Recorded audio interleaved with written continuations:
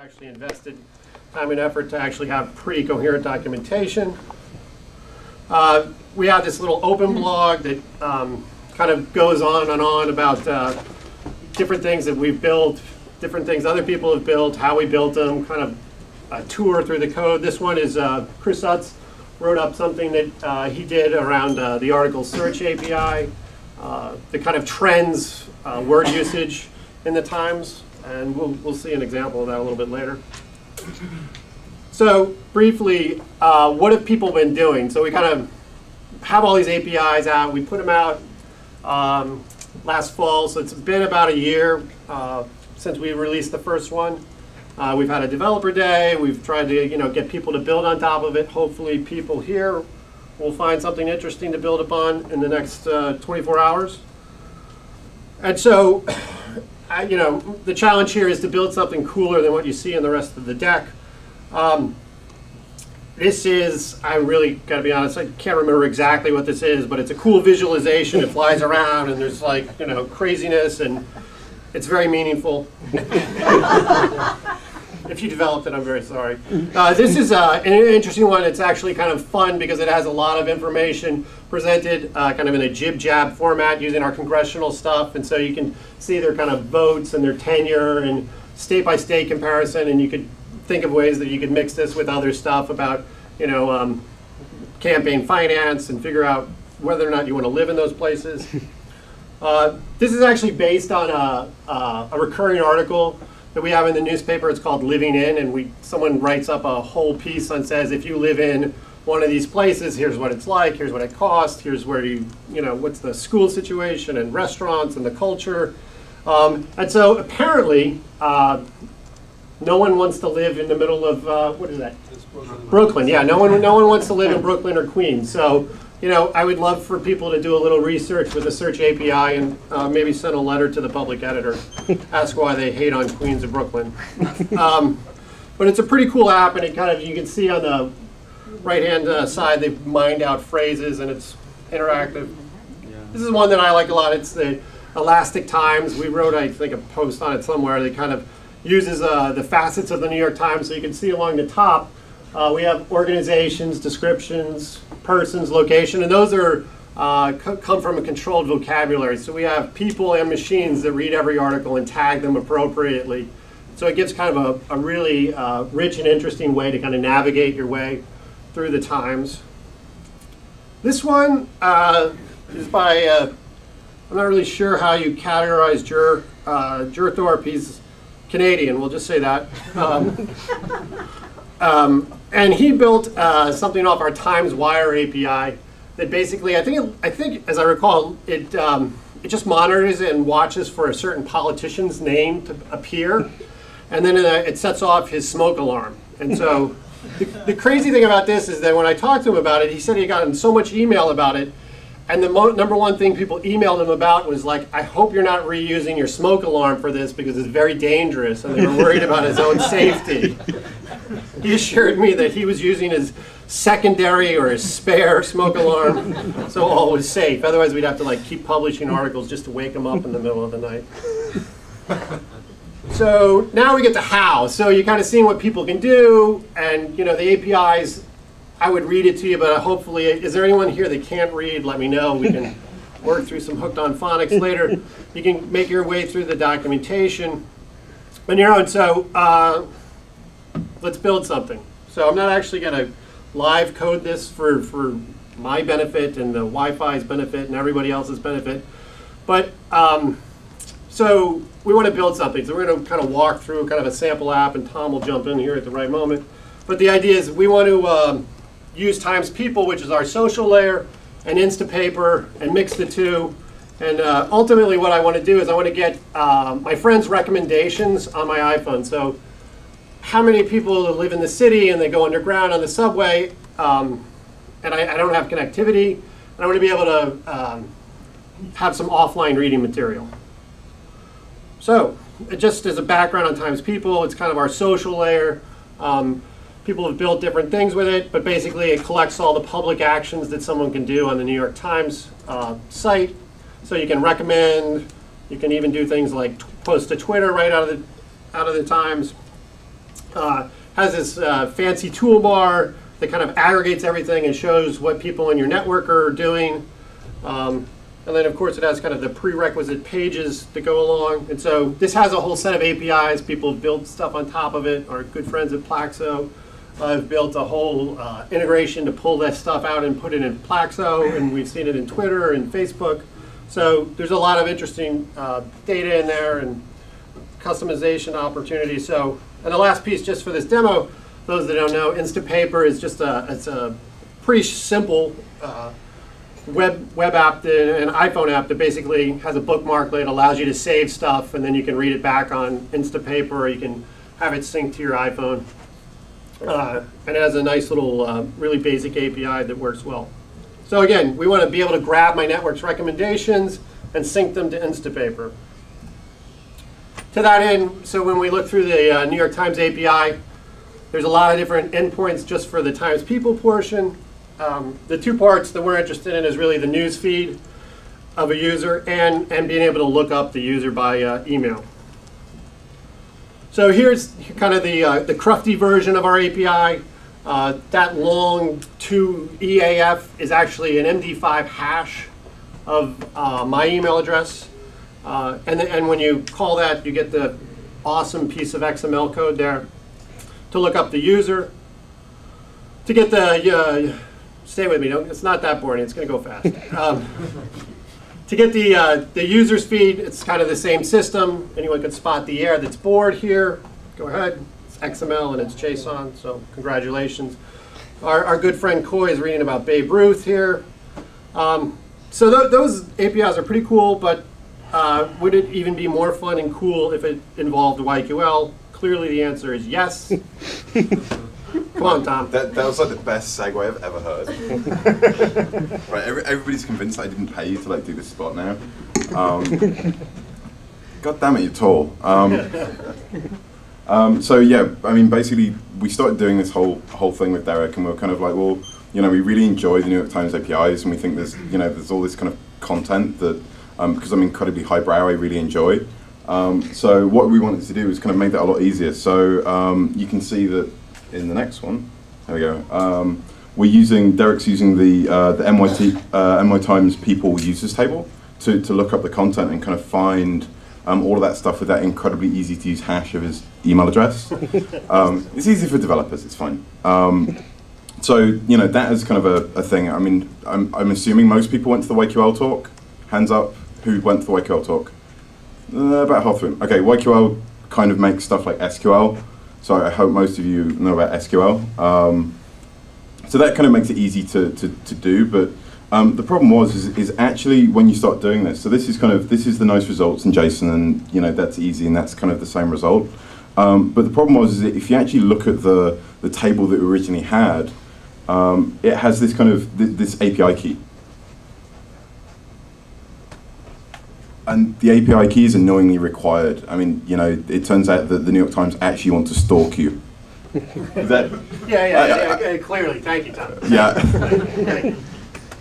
That's not true. Yeah, we did not do deals with other people. Give them more search. Exactly right. So we're going to take this outside afterwards. This is all rehearsed. I think he won. Well, let's keep going. Yeah, let's keep going. So, you know, so we do want to have you guys have to like use the API key. That's kind of annoying. So what we did was we have this kind of cool cloud storage thing. So you can insert into YQL storage anything you want. So in this case, I've inserted the incredibly useful value of foo. But instead, what we did, so in this case, I mean, you can see that I'm inserting it, and I get these little store URLs. I need like an assistant in, you know, some kind of spangly glitter. Thank you, Derek. You don't have enough glitter and you're not a girl, but it's all fine. And you can see that instead of using, so we actually changed the way that we integrated the New York Times tables with YQL. So at the top, we've now got this kind of store URL. And what that means is that we're now saving API keys from the New York Times, so that instead of having to go through like a whole sign-up process, you can just start to use these things immediately. And we feel that this is really useful because it means that when you want to build stuff in 24 hours, you don't have to go and read through through legalese and terms of service and all of that good stuff. And you know, you don't have to do that now. You don't have to. You can just go and use it, but you can if you want to. Yes. And you should, because it's fun. Probably not. But. Yeah. So I think that's it. Yeah. That's all you got? Yeah, I'm good. All right. And so, yeah, thank you, Tom. So being able to use YQL is much, you know, it's a nice alternative here, and it does get you kind of out of the API key and having to go and click that little agreement thing that no one reads anyway. So I don't know how much time it saved you, but your code reads a little bit better. So this is how you get our news feed for that awesome user ID after it's been looked up. You can view it in the YQL. So part of the reasons I really like YQL is there's a lot of interactive development that you can start to figure out and piece together your application as you go. And so here, you know, looking at my news feed, Ken Little is reading about how drywall will kill you.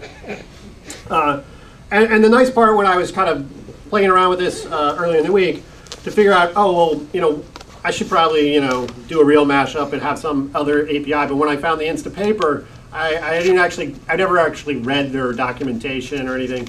I just kind of looked at what the description was, and I was able to discern this very complicated YQL statement of how to insert. So that's one of the new things in YQL is be able to insert back into different services. So whatever, we can run this statement, and we get the, you know, their errors. That's a really sweet response code 201 new line. But it works, so good enough, good enough. So here it gets stuffed in there in my account. And so now we're going to get to the really boring part. So those of you that, you know, normally wear suits and whatnot can break out your Blackberries, iPhones, and pretend to pay attention for the next few minutes. So about the code, so all the codes will be available. There's a URL at the end. I like Python, don't hate me. I also like App Engine just because I don't want to bother like setting up a server, and I'm lazy. This is a very simple Python thing that I wrote in 5 lines of code to execute the YQL. You know, simple JSON with the JSON stuff gets me out of any kind of nasty XML thing. And you can see the environment that we're loading in is the store for the data tables. So that's what makes sure that the community tables are in there for NYT, and the API keys are taken care of. So here's how we look up the user ID. It's very simple. We do the MD5 hash, pass it along, get back the user ID. Here's how we get the news feed, even simpler. We pull out the activity out of the JSON and pass it back. This is the really complicated code that's not actually that interested. Basically, when you get back the user feed, it has all the actions that someone has, any following, any twittering. I was just interested in recommendations. So it kind of sorts out recommendations and groups up the most popular ones. So it kind of aggregates them. So if multiple people in my network have recommended the same story, I want to make sure that that gets pushed Instapaper. And here's the last little bit of code is being able to shove it back in Instapaper. And because I from the newsfeed API, I got not just the URL, but I also got the title and the description of what the recommendation was. I can pass those along, so I have a nice, richer interface, and I also throw out how many people recommended it. And you know, that's a lot of error checking for me at the end. Usually, I don't bother with errors. And then, yeah, that's the entirety of the code, 57 lines of code. So, you know, we're able to bundle, you know, 3 different API inputs, a little bit of code, and YQL to build something that actually kind of is almost borderline interesting. So how does it work? You go to this great website. Forgive me and my excellent design skill. I'm more C++ than CSS. So you dump in your email address, assuming there's a lot of caveats with this code, right? So you can break it in about 2 seconds.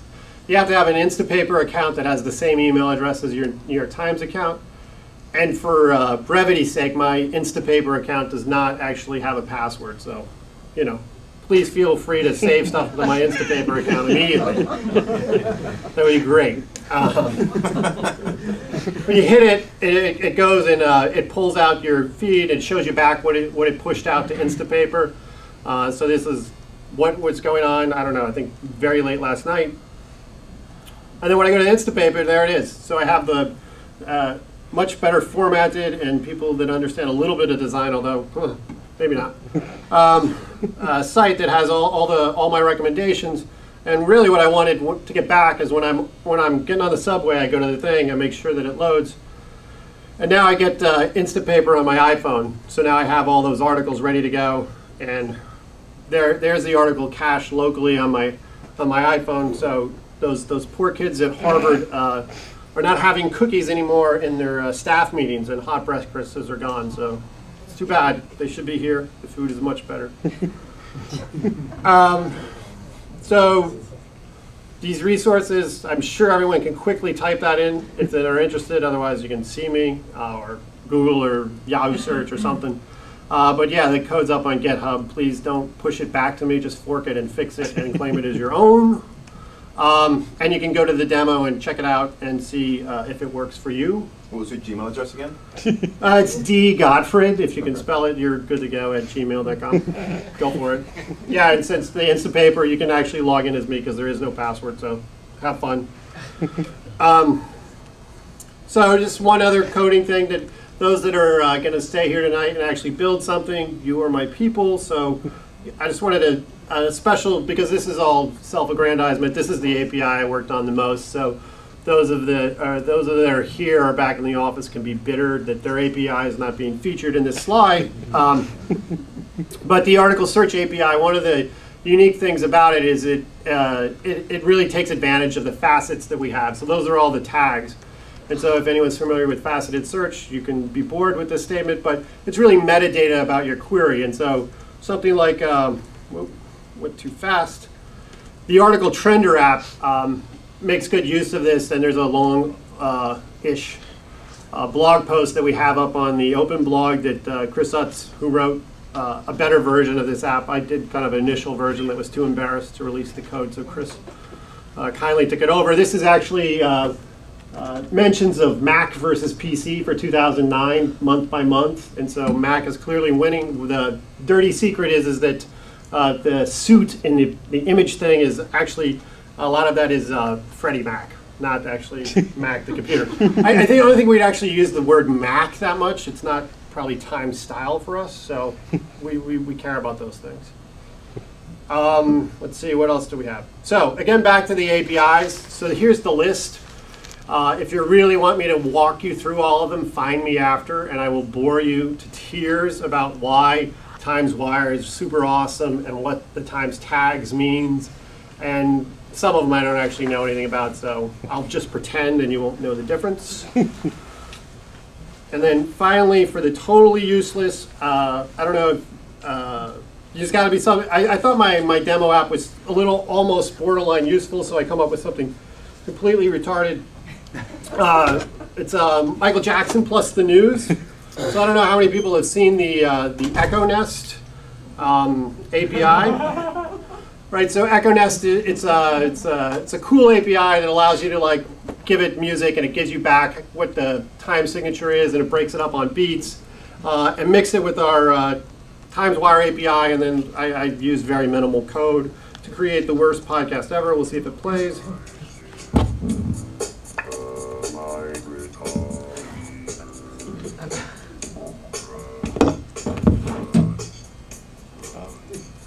Well, stop by, you can hear it later. and I will even dance to it if it gets late enough. What else do we got? Well, you guys can't see because, and that's it actually. You can go and get the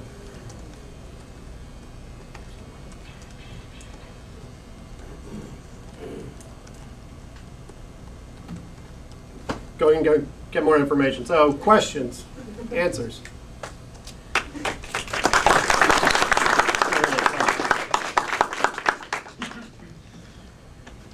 No questions?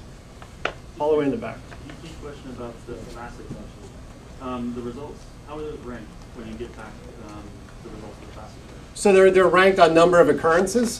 Purely on that? Number of occurrences, yeah. So So one of the examples on the year is it's a little disconcerting because when you go to year, it's not organized alphabetically or lexicographically, but it's actually the number of occurrences.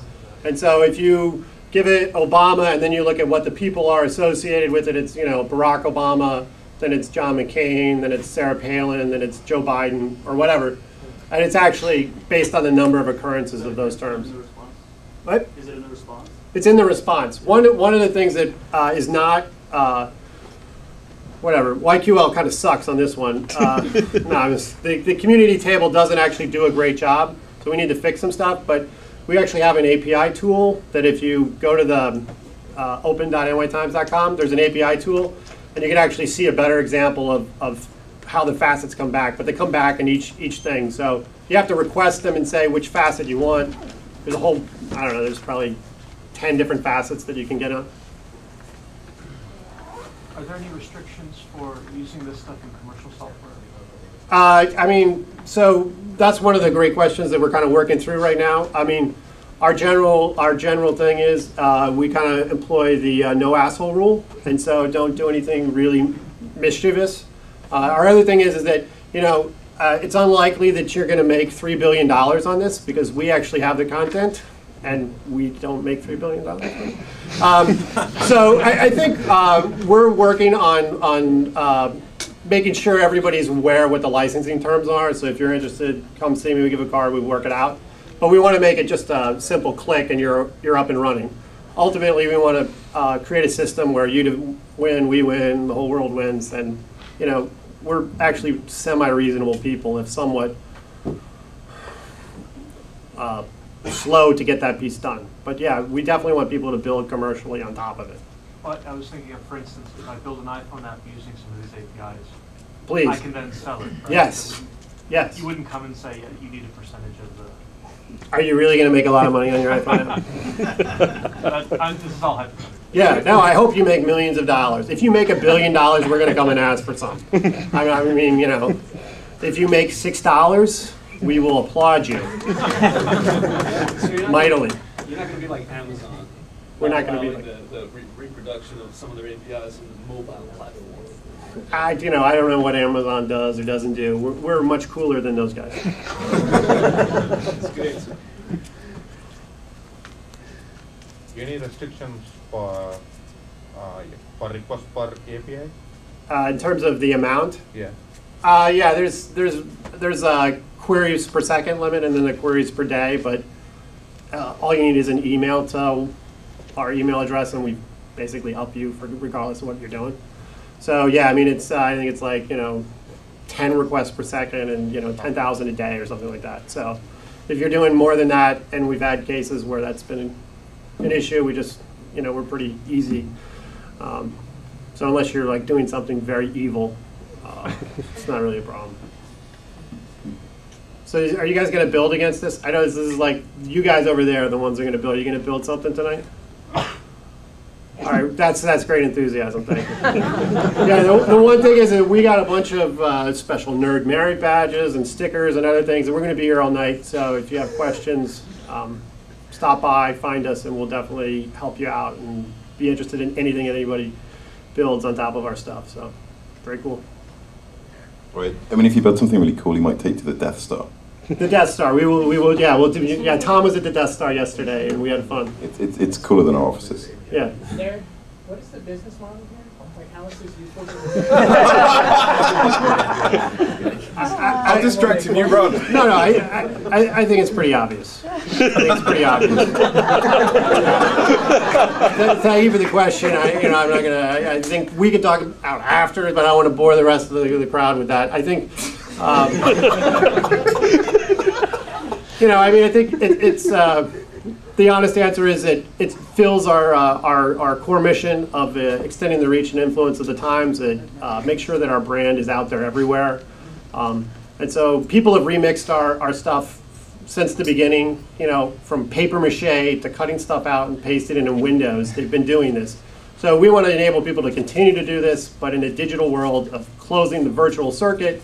When you see that piece of content on the other website, that's good for our brand, and that brings people back to our website. And really, once they come back, that's how we monetize them.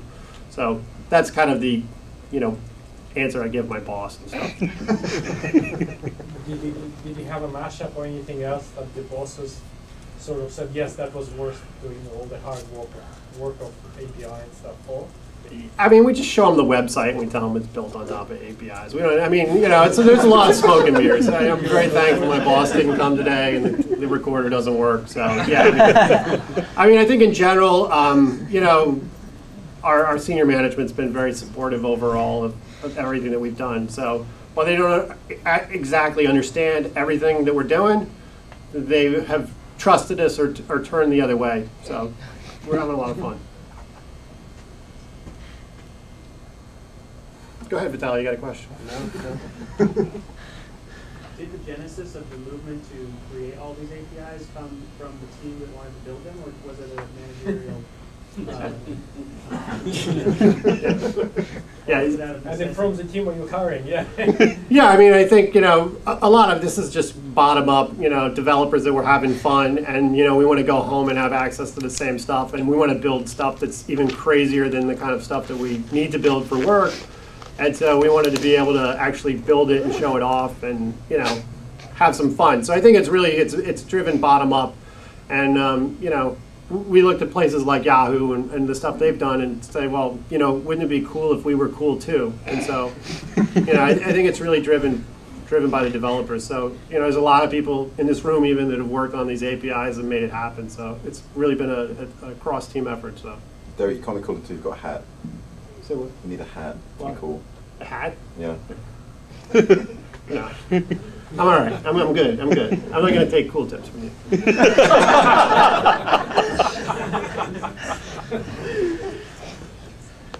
All right, you guys can go. I mean, not just everyone's standing here. If you got more questions, come find me. If you want stickers or nerd merit badges or whatever you want to.